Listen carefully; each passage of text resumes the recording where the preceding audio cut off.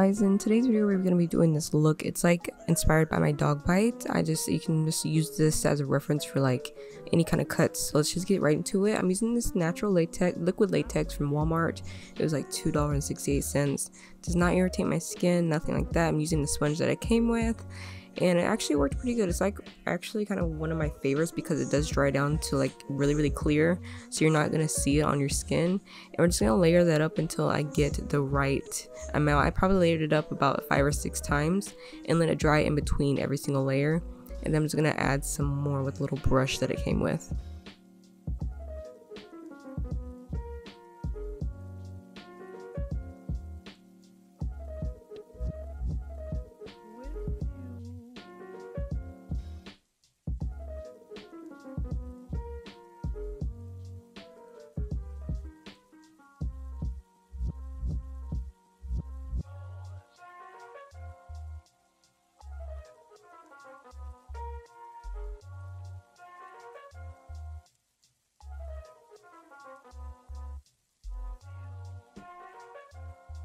Okay, now we're going to use the Neewer Volume 1 and go in with these shades right here and create some bruising.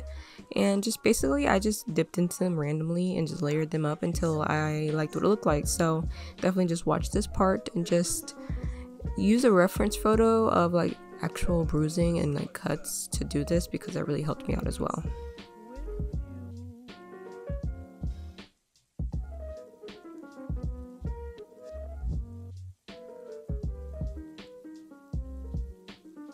And I also dipped into the Neewer Volume 2 and used the shades that are right here. So that's what I basically did, just to give it more bruising, a bit more purples and blues, just to make it look really, honestly, it looks really real. It was like crazy how good it came out. I just tapped and tapped and tapped for about 30 minutes and just placed color everywhere.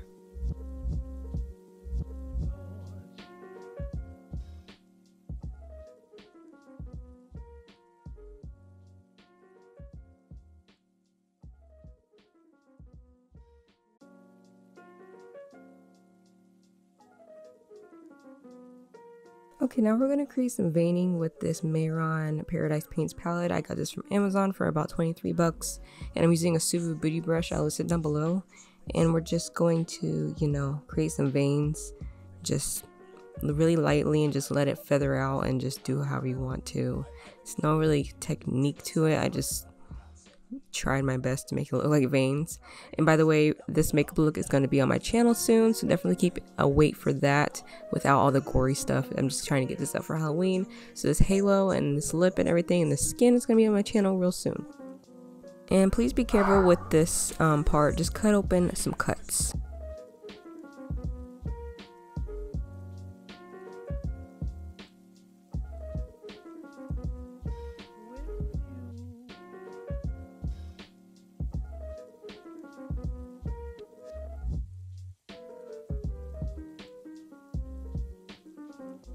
And now we're going to take this fake blood from Walmart. It smells absolutely disgusting. And we're going to take it on a Q-tip and we are going to place it inside of the scars and let it drip down our face.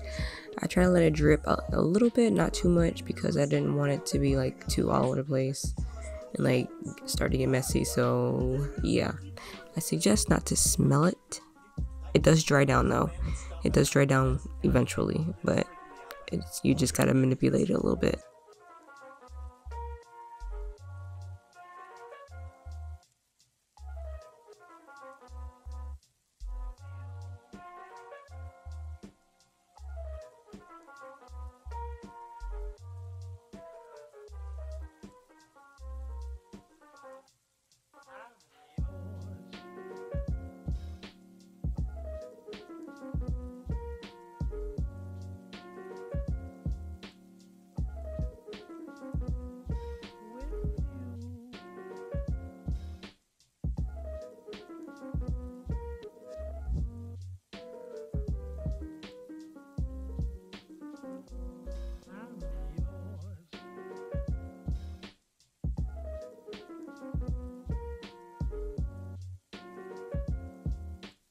And here's the finished look, you guys.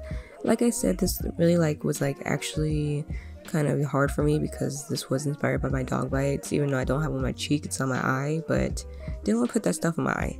So yeah, thank you for watching, and I hope I see you in my next video. Come back, subscribe, come on, you know you want to. Love you.